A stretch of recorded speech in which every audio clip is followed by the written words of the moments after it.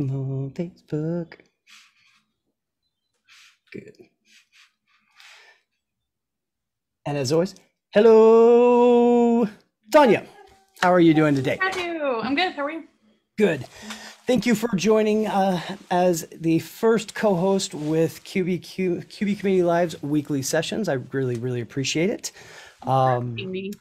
For those who are not familiar with you, would you mind introducing yourself, please? Yeah, absolutely. So I'm the founder of the Profit Constructors. We work exclusively with construction contractors in both the accounting space, and we also help them out with a lot of administrative details that a lot of other accounting firms might not touch. So we do a lot of their preliminary notices, lien waivers, help them do integrations related to all that kind of stuff, workflow management. We love working with construction people. And I'm also the host of the Construction Junction podcast and the host of the Construction Junction Roundtable over at Roundtable. Nice. And we'll dive into that, a little bit of that also, so you can tell more people about it.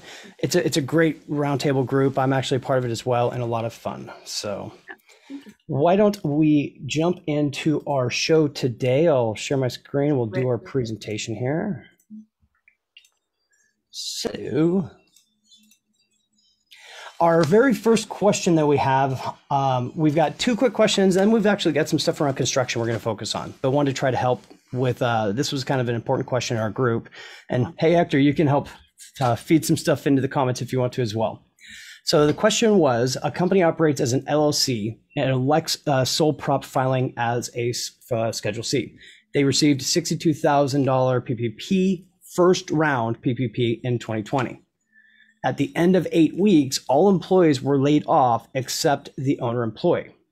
In those 8 weeks, if they used over 60% for payroll expenses and 20% on eligible non-payroll expenses, can they still get the full $62K forgiven? Now, there's a lot of different variations and variances that could be discussed with part of this. And I did kind of reach out and chat a bit with the person to, one, find out 60-20 is 80. They spent the whole money basically, right? But they spent at least 60% on payroll is a key thing. The big question comes into play about your headcount. So since after 8 weeks, they laid everybody off, I was trying to ask, like, okay, why was there layoff? Is there possibly a safe harbor exemption? So, you know, they have to try to fill the position. So if they let everybody off when they were supposed to try to get the headcount back up to get for forgiveness, but there is the possibility if their type of business was impacted and unable to open, right. And they couldn't find people, like you actually have to try to offer people jobs, you may have a safe harbor exemption, which would give you the ability to still get more of that loan forgiveness. Right. That's still not necessarily all the way up to that 100%. Correct. Based on usage. Correct. Yeah. You know, there's a lot of other questions I would ask live, such as the date of your full-time headcount really became important at the end of the cover. Well, it's supposed to be end of cover period. Then it's supposed to be December 31st, but it's also based on when you're submitting for loan forgiveness. Right. So Hector's saying if the payoff happens after the 8 weeks and all the money was layoff, after the 8 weeks and all the money was spent at the 8 week mark, there is no issue. Okay. Even if Hector, so they did the 8 weeks, they did the layoffs, and when they submit X amount of time later, it doesn't matter. They are still open. They just don't have the employees is not an issue is what you're saying. If headcount was the same, I think what he's saying is like if the layoff didn't happen until after the end of the 8 weeks, right? Exactly. So that's good news. I'm sure she will appreciate that part of it. Yep. Hector's continuing to do amazing stuff around it. I would actually recommend, he's got a whole course type, it's a course on this where there have been quite a few live streams inside of it. Hector, you want to put a link in the chat for everybody so they can kind of pop into that and continue to learn? Would be awesome. Yeah.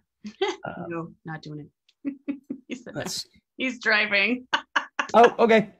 I'll get it. We'll get it. Right, and we'll make sure that, yeah. Stop driving. You can put that on the Facebook group too, right? Yeah, we can. We'll put it in there. Then the next one was if it actually came from the 5-Minute Bookkeeper group, and it was if I enter checks in QBO to be printed later, Can I send the PDF file ready to print to the client so they can print from their computer? I thought this was a good question to kind of share real fast, because when it comes to printing checks, because down here in the US we use them all the time, there are a lot of different options and ways to do this. Tonya, what do you normally do, or do you deal with checks, or what's I was actually a little fascinated by your answer to this. There's actually a joke on our team whenever our clients ask us about checks. Our team usually tends to respond with, "What's a check?" Okay, that's a smart answer. Yeah.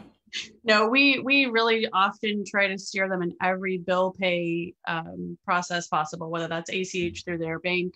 Melio is actually fast becoming one of our favorite platforms to use. So I'll let you answer the check question, because I really don't know the answer, because again, we try to steer them away from checks as much as possible, just because with so much automation available, we feel like it can be done other ways and people can get paid quicker. Yeah, it's a good point. So with check stock, part of the question was because they were using QuickBooks Desktop. So I tried to find out for sure, do they have like pre-printed check stock, their logo, all that kind of stuff on there? And can you use that the same way you would desktop to online? And the answer is yes, you can. There's a couple key things to it. The 3-section check stock is the one that's most popular. And when I say 3-section, I mean check at the top, blank area bottom, where you have 2 sections below, so it adds the details. That's the most common, most popular, and the best one to use. With QuickBooks Online, when you process checks, it just creates a PDF that has the names, the amounts, all of that type of detail. So of course the check would have the company information, the address, routing, accounting number, all of that kind of stuff.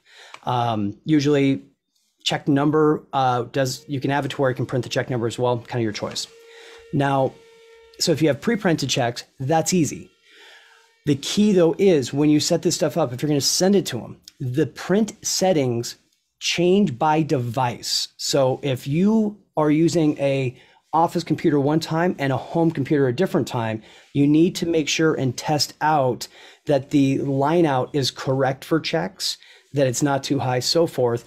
And keep in mind, there are settings inside of QuickBooks Online, but there's also any PDF program you use, they have their own settings also. So you want to make sure that everything's set up, test it 3, 4, 5 times, and print on a blank piece of paper, hold it up against it, will help a lot. Look at it with the light behind it. Hey, exactly. I have a question. What about if you have, because we have sitting in our office, I thought I might have it on my desk, but I don't. The check stock that is a regular check stock, it's not pre-printed. It's the blank stuff, like you go to Staples and buy it. Right. So I think there's a program that's still around called Print Boss, where that integrates to QuickBooks Online, and its whole functionality is to help you print different check stock, different companies. Mm-hmm. There's a different software that I use, and with ever great information, don't start committing check fraud, people, please. It's a check designing software you can buy from Staples for about $30. And you go through and you enter in for the company information, counting, routing number, all the details, everything else that you need to do. Now, one other thing that we have done, because we would do payroll for clients and we would need to have signatures on it. Mm-hmm. We helped the client basically create a transparent signature for us. So take a blank piece of paper, like white, and then take a Sharpie, something thick, and have them sign. So we can take that as a picture and then make it transparent. But we always have, if you're going to do something like that, have them add an extra dot somewhere that's not normally part of their signature. And it's a way that nobody else would recognize it. But if you're doing that, you can track the fact that it was your signature that was doing that. Yeah. Hector's saying, issue with Print Boss is security. Most people print without proper MICR grade ink. Yeah, that's important. And then the other thing I was thinking about just now when you're talking about that, because again, I just have that check stock. I think someone sent it to us as a promo. Isn't there a thing like you have like the routing number, there's a certain ACH format that they want those numbers in, so it has to be printed correctly. You can't just like type numbers onto the check. Correct. So that's where a certain program would do it that, as Hector was mentioning in the comments, so there's specialized ink even to do it perfect for the MICR numbers because they're magnetic. Right. And the formatting is a very unique type of font for it to go on. You can't just go and find the font and stick it on there. The Check Designer program does do that stuff.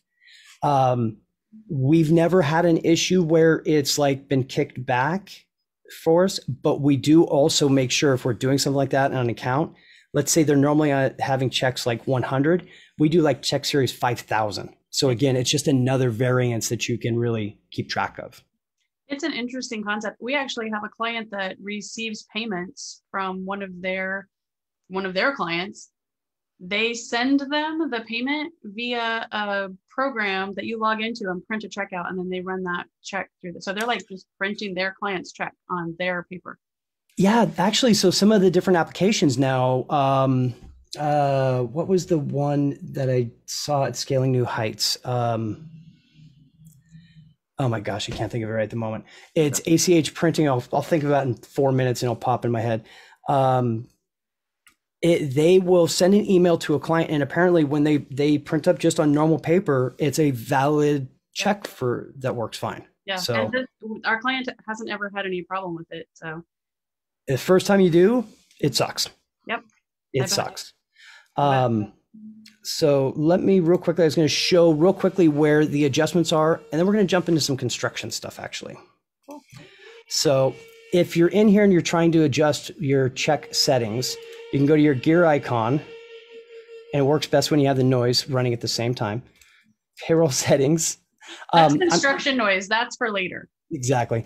I'm going into payroll settings because it's usually paychecks that I would do it. But it's the same idea. If you go print, you can adjust it. So you're going to come in and you need to choose what's going to be the type you're using, whether it's 2 stub, 1 stub, so forth. Whether you need to have the phone number on it, you click OK. And then you're going to have your open alignment window. So you're basically going to take this thing. It's going to have to, nice, pop-up blocker. It's going to give you the ability here to like align certain information certain ways. So pulls this up and maybe melting. It's interesting. I'm glad that we had this conversation today because we actually run all of our banking stuff through Relay, and I have never purchased check stock for any of our bank accounts we have through Relay.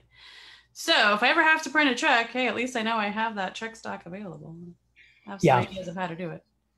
So you would print this. Once you print it, you would hold it up against the check, make sure things align correctly, and then you're going to actually answer some questions back here through aligning. Like, okay, gives you a alignment sheet. If it's not aligned, another one pops up, has letters and numbers, and you basically put in where does it have to be? Is it L is the first thing in the right place and the number 5, and it will adjust it. And then you're going to test your print settings on blank paper, hold it up, make sure you're good, you're golden at that point. So, because the original question had to do with like sending as a PDF off to the client, but you'd probably have to like run a few tests back and forth between yourself and the client before you really could perfect that. Exactly. So everything we're showing right now, you would want to be able to be there, or you need to have somebody that can help you there, go through, and this is the setup they need to do on their computer. Mm-hmm. Super, super important. And once you've got the settings good, you're good to go. Yep. So hopefully that helps out. Now let's go here. Fascinating. So let's talk some construction accounting stuff right now as well. What do you say? Sounds fun.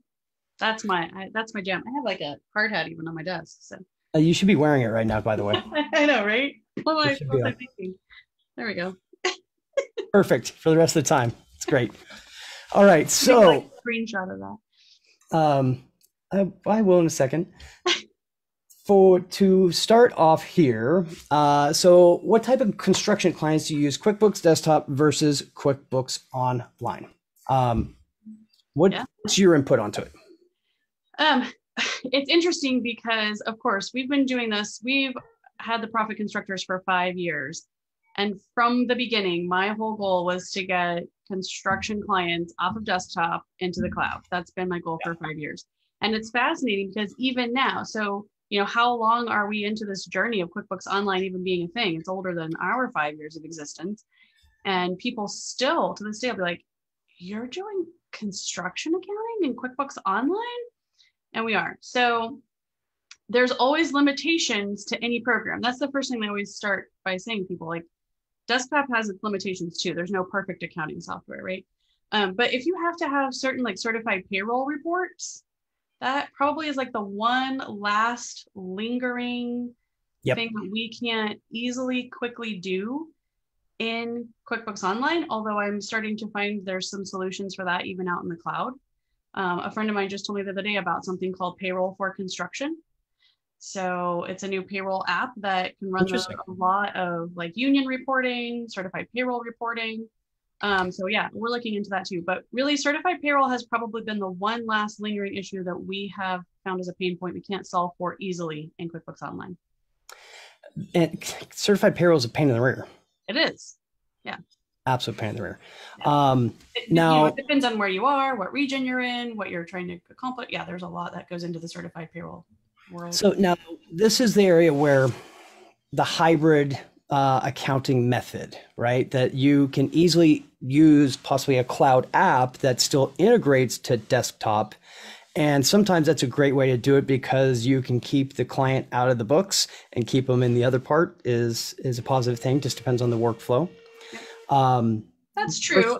I will say too, though, that I'm struggling right now with a lot of the connectivity between desktop and any cloud-based app. Like, there's just so much connectivity issue, whether you're connecting through Web Connector.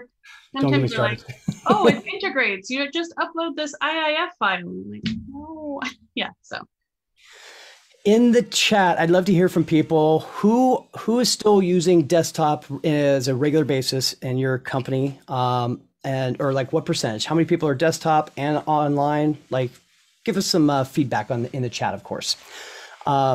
So then with QuickBooks Online, I find QuickBooks Online Projects does a great job for smaller specialty type construction. Yep. But if you ever get into when you start really needing change orders and you need to be getting signatures on that, it's larger jobs. You can do some progress invoicing, but not tons. You need to grow out of that into something different. It's kind of where I would go away from QBO. What do you think? Yeah, maybe not necessarily go away from QBO, but maybe what you're saying is like go away from QBO standalone. Yes, adding on a third party basically at that point. Yeah. Mm-hmm. Yeah, for sure. I think the exact same thing. Like if you just are a small subcontractor or specialty trade, you can really run everything through projects quite nicely. But again, there's no perfect software. The one drawback that still to this day kind of makes me go, come on, guys, let's just get this one little thing in there is that ship to address in projects, right? Okay, so now I'm going to ask you another question that's a little more specific. When we talk about construction, there's so many different types of construction.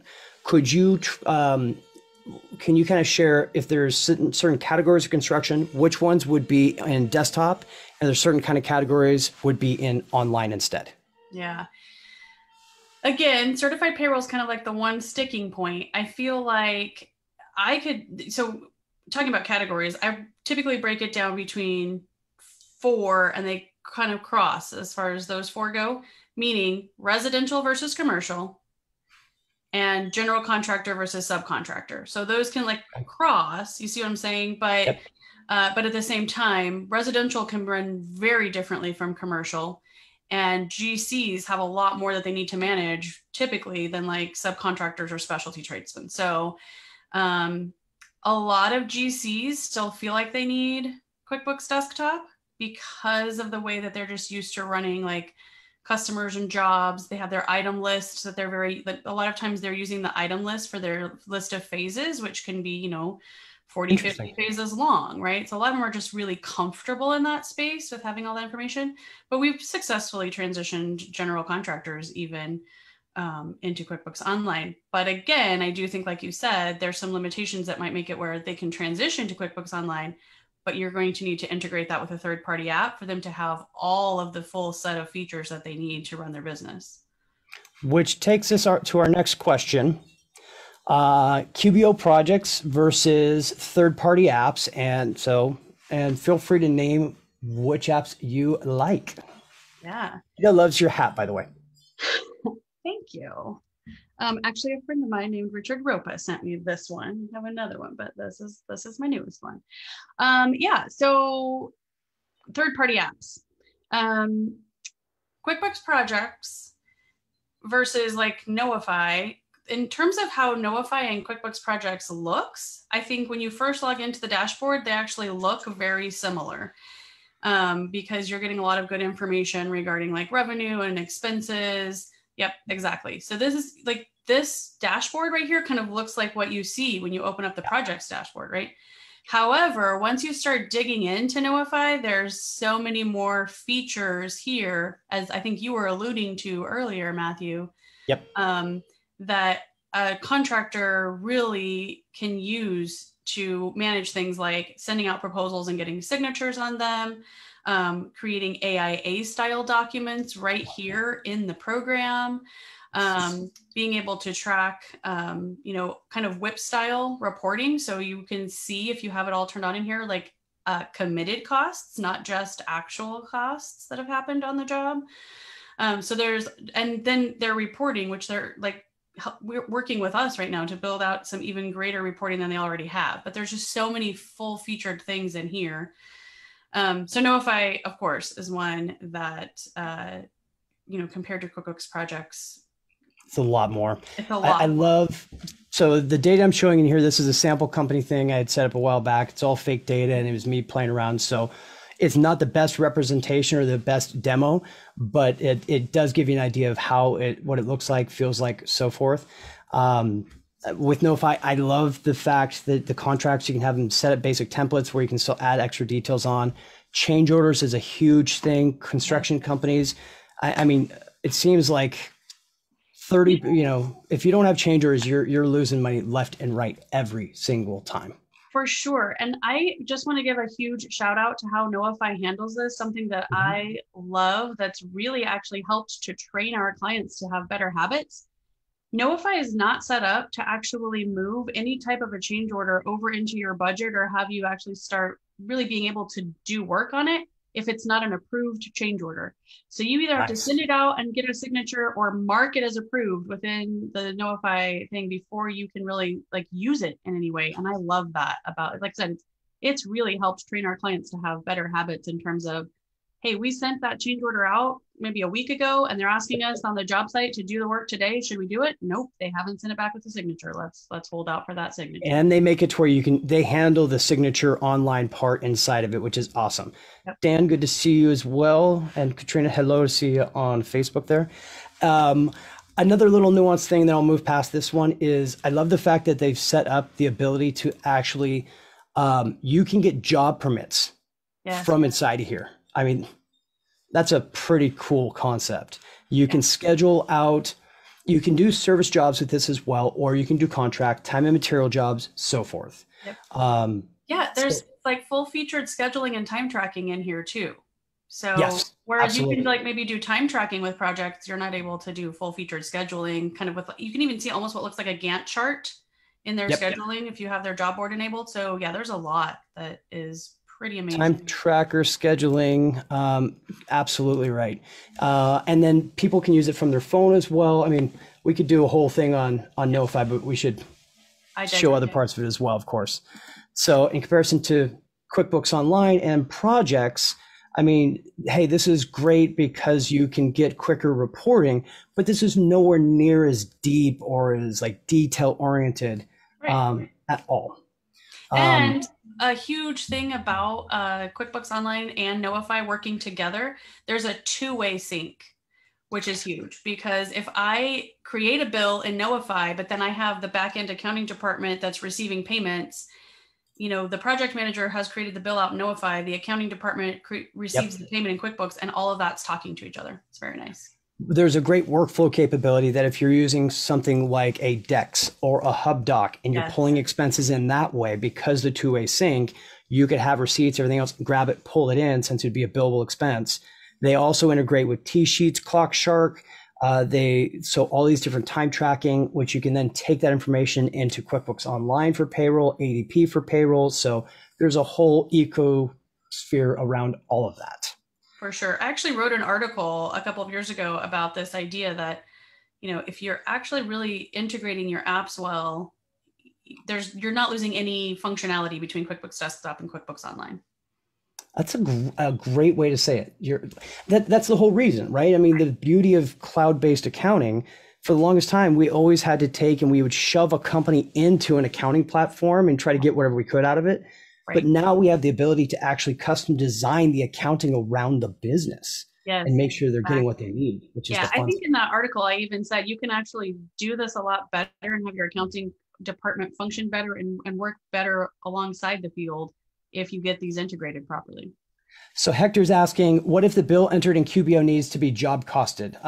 Hector, and in QBO, try project or items are not entered the way Knowify can understand it. So you, with the note for Knowify, if you're doing the job costing aspect of it, you're doing all of that inside of Knowify itself.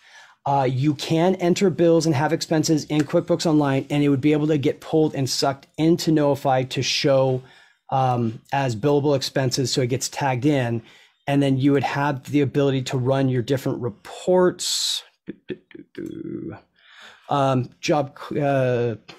I going here? Which one you're heading for? I don't know. I'm trying to figure it out myself. But yeah. So the answer is, like, if it's a simple, if you're, let's say, like in our case, we might pull something in from HubDoc. If it's a simple one line item and that customer matches up to the sub-customer that's showing in your QuickBooks list of customers, it will pull it right in. If you have some invoices that have multiple customers, it gets a little tricky. Yeah. My data here is a little too old to be able to show it right off the bat. But what if you use projects or sub customers? So if you're doing that, which means you're not using Knowify then, because you wouldn't use projects and Knowify at the same time. I've never tried to even do that necessarily. You could do sub customers from that side. I know exactly the answer to that question, because we actually transitioned someone out of projects into Knowify. Okay. And yeah, it was an interesting transition because we actually had some of their projects still in projects, and then we just started fresh in Knowify. But yeah, it will not pull any information back and forth in and out of the projects module. Everything runs through sub customers once you're hooked up to Knowify. Good to know. Very good to know. Yep. Okay, so now the other one we were kind of talking about a bit was Buildertrend. Where did that go? So what do you know about Buildertrend? I know that they have I think you used the word the other day, a super sexy client portal. So like if you're a construction company and you want your clients to see something really good and you want your clients to do some marketing for you, you have the ability within Buildertrend for your clients to like push marketing out to like their social media that has your stuff that you're pulling. It's amazing. Yeah. It's really cool. So the thing is, they don't do a lot of job costing. So if what you're looking for is to have like QuickBooks Online and not do any job costing there, and you really want to do a lot of job costing outside of QuickBooks Online, don't look for a lot of that in Buildertrend. It's very limited. Really? I mean, so from what I remember of Buildertrend, my biggest challenge was with any of these, it's usually implementation. Buildertrend is so big and so many functions or options. It's like this huge database of different fields you can turn on and off and everything else, that I didn't realize it couldn't do as much of that aspect of the. Sorry. Go ahead. No, of the job costing. So that's good to hear about. It doesn't. Yeah. See, Hector's even saying I found it more of a CRM than an accounting program. It's very, very true. You're not going to get a whole lot of job costing capability. However, they just purchased in February, right? Co-Construct, which had much better job costing ability than Buildertrend ever did. So I'm very anxious to see how that merge is going to go. What I would love to see, if I had my druthers, I would love to see Buildertrend become more like Co-Construct in the job costing and phasing and all of that kind of space. I'd love to see Co-Construct become much more sexy. You know, so like if we could blend it where it's like beautiful customer portal blended with beautiful job costing and phasing and all of that, that will be really cool if that's how that merge ends up going. Maybe that's why they did the acquisition. So that'd be cool. Yeah. Interesting. Yeah, because I actually called Buildertrend one time when we were really trying to get a good job costing report for a client and kind of spelled out what I was looking for. And the person I was talking to, who was their account manager, was kind of like, yeah, we don't do that. Interesting. So, but yeah. I'm excited for the Co-Construct integration. I haven't looked at Buildertrend for many, many years, and it was a client that wanted to start to implement it, and it didn't get very far. The only thing I really remember the most, and I wish I could show it, again, their client portal is just so beautiful, and the way it looks and inviting to clients to be able to see what's going on inside there. So you guys are right, it's more of a CRM. That's why we've had a hard time getting some of our clients to really see what they're lacking in the job costing. Like they just keep pushing us to make the job costing better. And we're like, but you're working with this program. We have to do the best we can. We're trying to pull whatever we can out, but it's not pulling out what we need. So they're Nancy's asking, do you now combine Knowify with Buildertrend? So Buildertrend's expensive, isn't it? Buildertrend's expensive, but here's the other thing I will say about that, Nancy. Knowify will even tell you themselves that their sort of target market is specialty trades and subcontractors. They're not really looking to do what Buildertrend's looking to do. Buildertrend's target market is like residential home builders, remodelers, people who want that sexy client portal, people who want to see, it's mostly residential and maybe a little bit on the commercial side, but if you really need clients to be able to like pick finishes, see pretty pictures, be able to log in all the time and see what's going on with their work, that's where you're going to be going into the Buildertrend side of things. Okay. Whereas with Knowify, it's much more about like, it's just about project management. You don't need your clients to see all these fancy pictures. You might need to get RFIs and things like that, but it's much more focused on like, I'm the plumber. I came in to do underground rough in and trim, and we can bang that out for you and get all your billing out to you exactly the way you want to see it. Nice. Now, another benefit of Knowify, which we didn't really talk about, is their ability to create like template items. So if you're a painter and you have certain things like a kitchen painting, a bedroom painting, whatever you'd want to do, you can create these little template bundles that make it a little bit easier to create estimates on the fly, on the go. You can have it figured out where it's based on a per square foot or per whatever unit aspect also. So that's, again, another major benefit, I would say, against any of the other ones we've talked about there so far. Oh, yeah. I love the templating feature. It's fantastic. Hector was saying that he found Buildertrend to be a good addition for QuickBooks Desktop, but not for QBO. And if I had to guess what Hector's encountered there, I would say it has more to do with the fact that, again, if you've set up the items and you're using items really well in QuickBooks Desktop, you have access to a lot of really good job costing reports. So if you can pull the items in correctly, whereas in QuickBooks Online, if you want to do a lot of that budget versus actuals, budgets versus estimates reporting, you kind of have to finagle that, and you're not going to be able to pull the right information in from Buildertrend. Since you brought up budgets versus actual, do you know of a way when you're doing the reporting on a budgets versus actual, if you filter down to like one class, right? Mm-hmm. Can you print the reports where it only has the totals column only? No. Damn. Okay. I don't love that, right? Because what you're talking about, it was for a visual for people, no matter what, whether it's by job or class, it's going to show you like everything across with like, here's the top level customer, here's your job, here's your one class. And it's going to like have like multiple columns going across where it's trying to total those things out, even if the totals are zero, because you filtered down to one class. Yeah. We have one client that I was just doing reporting for yesterday that we have, and I have to go in and modify them in Excel, but neither here nor there. So now next question is about AIA billing. What do you recommend for AIA billing? What do you like? I love Knowify. They're at the top of the list for AIA billings. And they do the right format. It's good. Yeah, they understand within Knowify things like stored materials. They understand retention. The one thing I will say is we still haven't found a great answer for retention. Let's say that, and this happens every once in a while, like the general might lower retention from 10% down to 5%, maybe at the end of the job as a specialty trade contractor. That's annoying anyway. Um, and then it's really hard to filter that through Knowify, but they have a way to do it. So they understand a lot about it and give you the really good tools to be able to do it. Beautiful. I would agree. The best one I've seen so far really is Knowify. I haven't worked with other ones that do the same, that really do much with AIA. I don't know which other ones do. So now, not any of that, because like I said, like Co-Construct and Buildertrend, those guys are really chasing the residential market. So there's not AIA in that. So on a little bit of a different aspect of it as well, there are other specialty type, it's not really exact construction, it kind of falls into some of this stuff like Jobber, House Call Pro, Service Fusion, what else? Service Monster. I've got videos on some of these on my YouTube channel, but these are all like more specialized type. Some of them have, some companies, if it's like a specialty construction, like a plumber, maybe you have to have a maintenance fleet and you need to be able to have dispatch capabilities. Would be something completely different versus like, again, a Knowify where it's. So I can kind of step those up. Yeah, please. Comparison, like, so I think Jobber would be like for entry level, like very simple, easy to use, makes it easy to dispatch, easy to keep track of.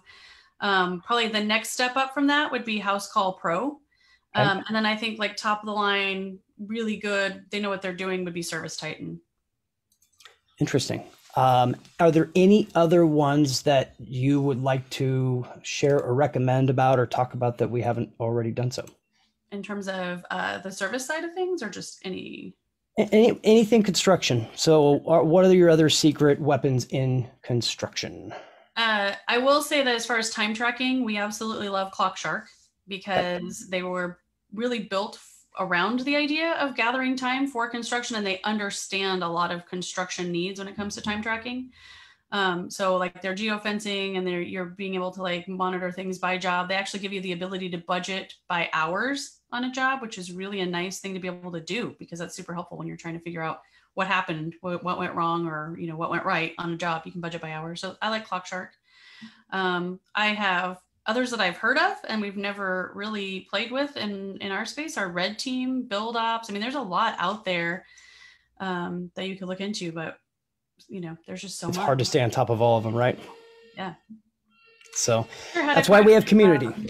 Hector had a question about change order tracking. Yes. So there's a way that I came up with for trying to deal with change orders if you're using QBO on projects.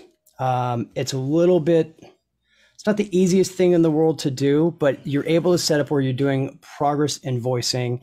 And I've got it in my course thing, the course I created on some of the stuff that kind of walks you through it. Let me see if I can pull that up real quick. While you're pulling that up, I'll tell what we do typically too. So nice, please. We will typically set up at the beginning of any project, we will set up, if we're using projects, let's say, because he's with no app. So typically then we'll have that client in projects and we'll set up an estimate at the beginning of that project that's tied to that project. And we'll create the initial estimate. And then we will just add lines for every change order that's called out. This is this change order and this is the amount. This is this change order and it's the amount. We also, because we're typically setting up budgets versus actual reporting for our clients, every time a change order is added. So at the beginning of the job, we will have created the estimate and a budget, which you can break out by customer and project. So we will break out one budget for that project and add the original estimate. And then every time there's a change order, we will go in and add that change order to that budget to keep track. Now, the limitation to that is because of the way QBO does budgeting, you only have, it's an annual budget. So you only have 12 buckets of things that you can add as you go across, right? And the other limitation is it's a budget by chart of accounts, not by products and services. So if you wanted to budget based on like, you have an item or you have like a product or service set up out in the product or service list that you're calling a phase of the job. Again, going back to my plumbing illustration, underground, rough, and or trim, you can't budget by those products and services items. You have to budget by your chart of accounts. So there's limitations in that, but that's how we would do it. I need to review that again with you after this to evaluate how I was doing it Yeah. because I wasn't even taking into consideration any of the budgeting aspect of it. So that's Most of our clients want to see their budgets versus actuals. And again, the only way we can show them that is we're breaking it down by their cost of goods sold accounts, but at least they can still see it.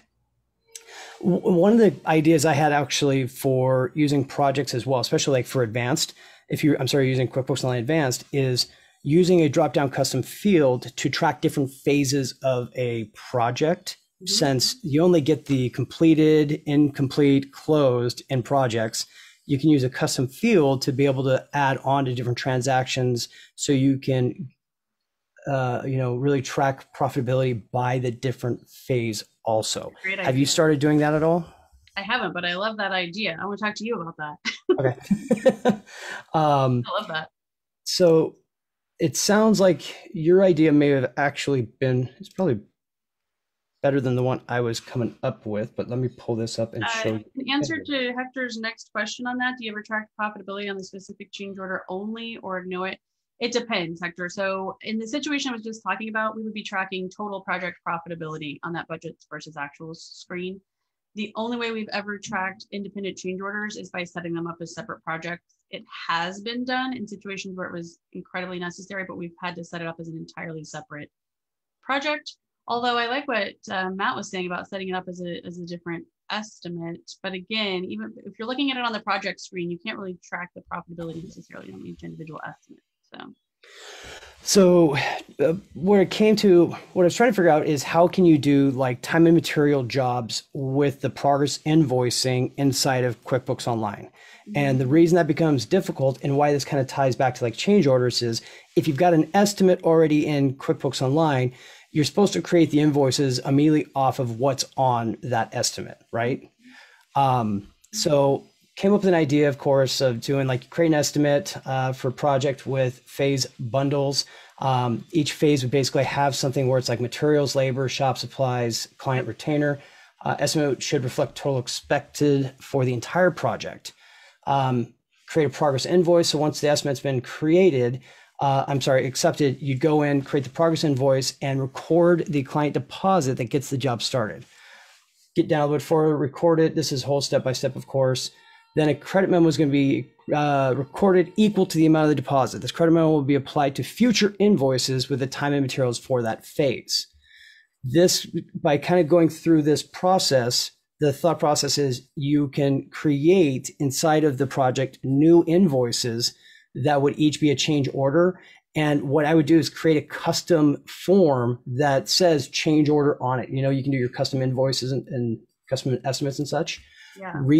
Do your own personal update of one where it says change order, has the right language, and now you can use it as a change order to get somebody to sign on and such.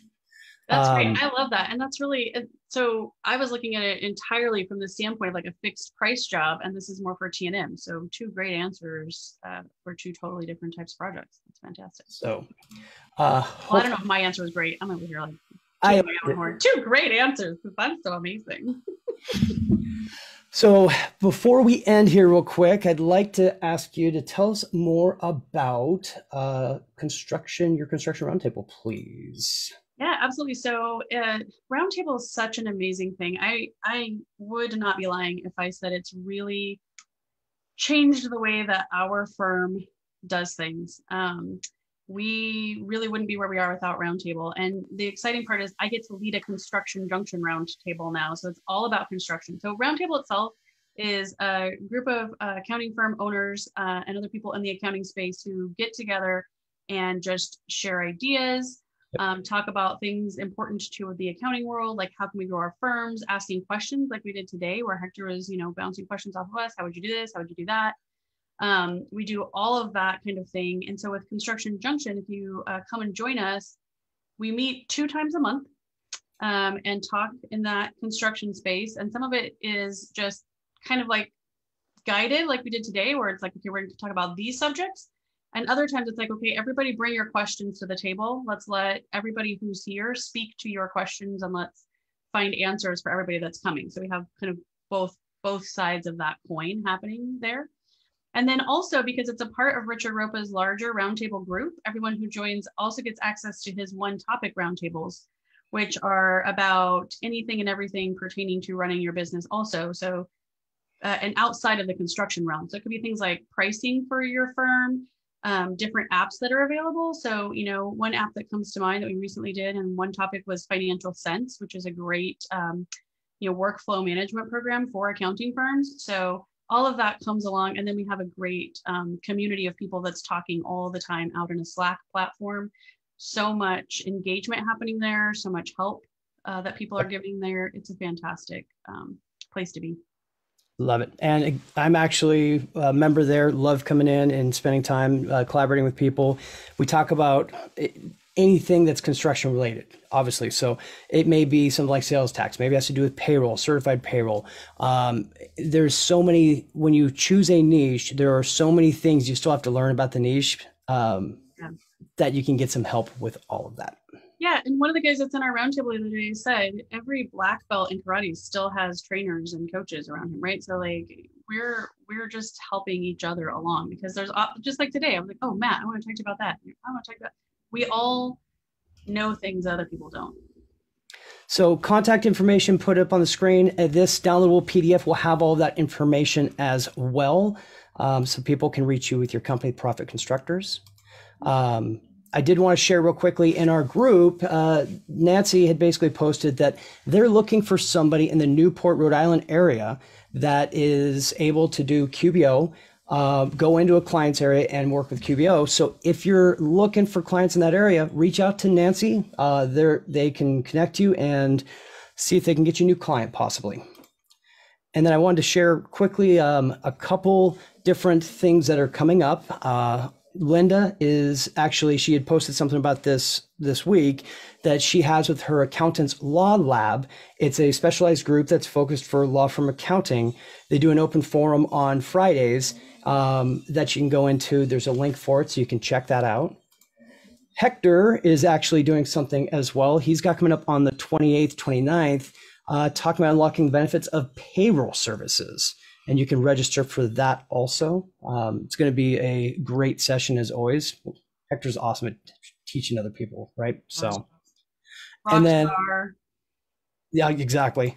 Last but not least, for next week, our special guest host next week is going to be Kelly Parks. We're going to be bouncing around. I want to share bring a lot of different people and share different opinions. I know that Kelly and I are likely to go off on tangents talking about workflow. We'll answer some questions from the group as well, but definitely going to have some workflow conversations during that period. Love Kelly. I hope I don't have to miss that. I'm going to go see what's on my calendar. Awesome. Any last words for the week? Oh, I actually have to run out of here and go help my daughter get her first job. She's got an appointment set up to go do some stuff for her first job. So it's exciting. Well, on that note, here's wishing you all a very successful week. Thanks, guys.